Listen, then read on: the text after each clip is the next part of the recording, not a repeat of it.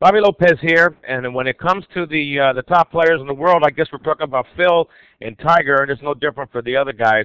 They're rolling 164-foot putts every day. Every day. And they've been playing since they were 3, 4, 5 years old, and they're still rolling 4-foot putts every day. So there must be something to it. You're going to find out this whole game is nothing but get it within the 4-foot circle and make it. Whether you're trying to chip it into a 4-foot circle, or you're rolling a long putt into a 4-foot circle, or you're knocking it out of the bunker into a 4-foot circle, or you're 180 yards away from the green and you're trying to hit it within a 4-foot circle, it's get it within 4 feet and make it.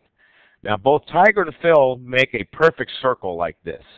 Now, I don't like that method, but who am I to criticize these guys? They're making more money than me.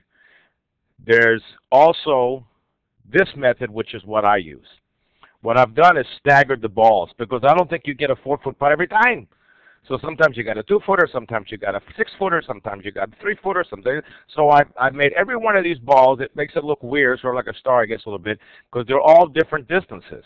Now, Arnie was famous for this one right here.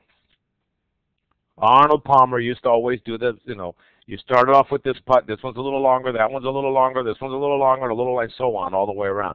So each putt got a little longer. I don't like that as well either because your mind already knows, hey, I'm going to roll it just a little bit faster this time, and it's too easy to get used to it. I like that.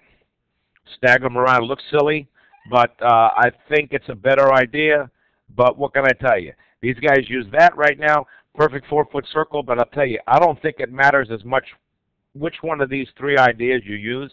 I think what matters is that you do it, and you can practice right on your living room floor, unless you've got a shag carpet or something. But if you have a fairly tight carpet, you can putt right on there, and you can putt at work too if your boss plays golf, and just work from a 4-foot circle and work on club face control. That's the whole idea here. Can you point the club face?